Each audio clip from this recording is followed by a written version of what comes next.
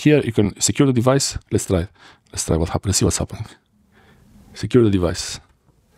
If you choose secure the device will be locked with its PIN pattern or password. Okay, that's not bad. You'll be signed out of your Google account. Why that? Because I would want the Google account to be there to keep it locked. So I guess it's not the same as iPhone.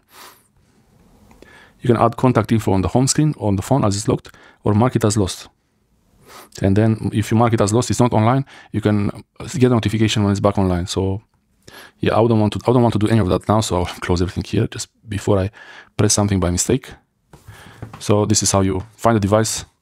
The most useful feature here is if the phone is stolen or lost somewhere outside, you can mark it as lost and you get a notification when it's back online.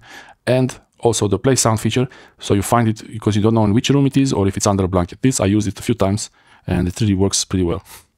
Thanks for watching. It's asking me to try Gemini. Should I try Gemini? I'm not sure.